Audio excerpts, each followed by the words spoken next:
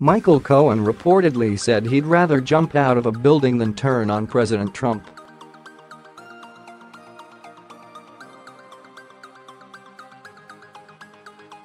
"I wonder what he's thinking as the floors whiz by." Cohen has been Trump's lawyer, finder of deals and devoted Ray Donovan-style fixer of problems for a decade.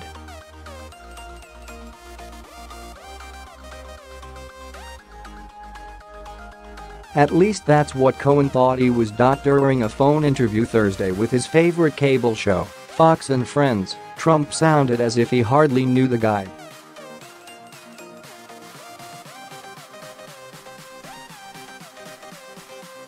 Cohen does no more than a tiny little fraction of his legal work, Trump claimed.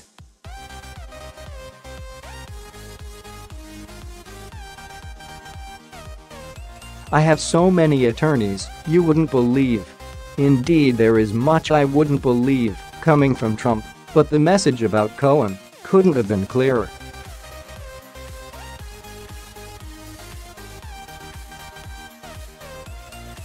"I hope he's in great shape in terms of his business dealings," the president said.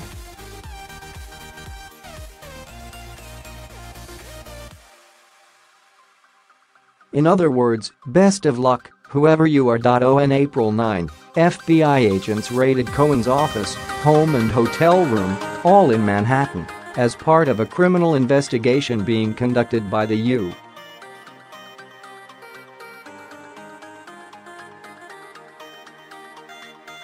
U.S. Attorney for the Southern District of New York. The feds seized files, computers and cell phones whose contents, Cohen claims, should be protected by attorney-client privilege.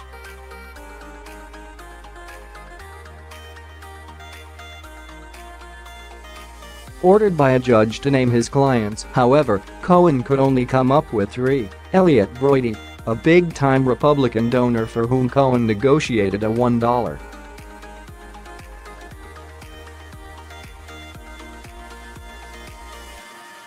$6 million settlement with a Playboy model impregnated by Broidy. Fox News host Sean Hannity, who maintains Cohen never really represented him, but mostly just shot the breeze with him about real estate and Trump.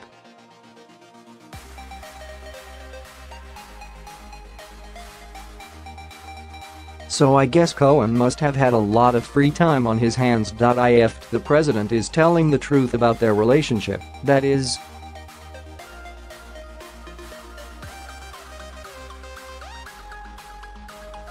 which I'm quite sure he isn't. In the chat with his buddies at Fox News, Trump confirmed for the first time that Cohen represented him in this crazy Stormy Daniels deal.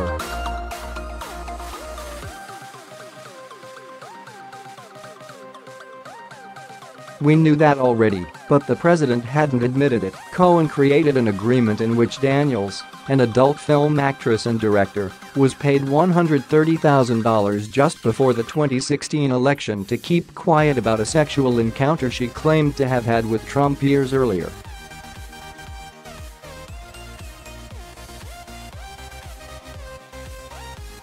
Earlier this month, the president denied any knowledge of the payment. But come on, surely Cohen would have at least mentioned to his client that he had spent $130,000 in hush money, especially since Cohen claims to have obtained the funds from his personal home equity line of credit.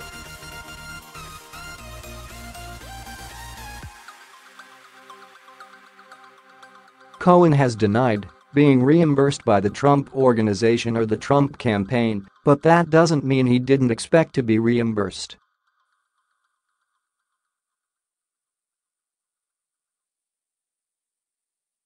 Think of it this way, if you're rich enough to write a $130,000 check out of the kindness of your heart to save a friend from embarrassment, you probably don't need to dip into your home equity to do it.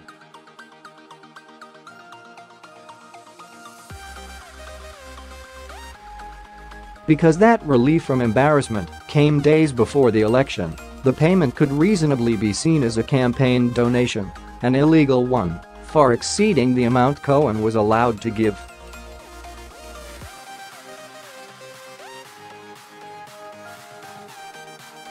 That appears to be one potential crime federal prosecutors are investigating, which is likely why Cohen announced on Wednesday that, in a lawsuit brought by Daniels, who is seeking to void the hush money agreement, he intends to answer questions by invoking his Fifth Amendment right against self-incrimination.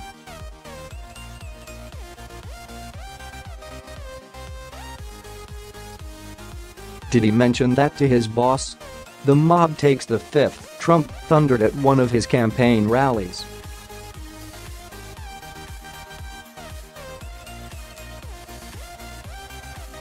If you're innocent, why are you taking the Fifth Amendment? But Trump himself took the fifth some 97 times during a 1990 divorce deposition, so maybe Cohen is simply following his hero's example.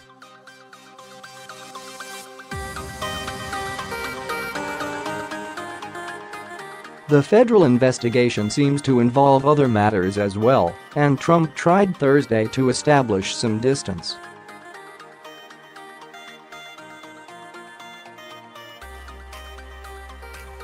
Make that a lot of distance. This doesn't have to do with me, he said. Michael is a businessman.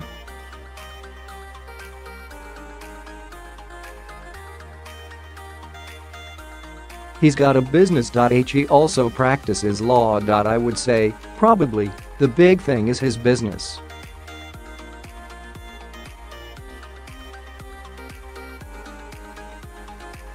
I have nothing to do with his business.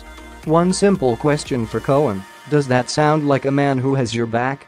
Trump is loyal to his friends and acolytes only in the sense that he never seems to definitively cut anyone out of his life.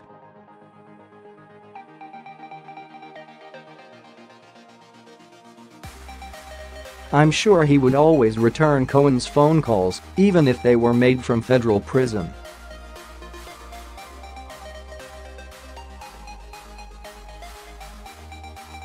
Beyond that, Cohen appears to be on his own. If I were Cohen, I'd make a deal with the feds and sing.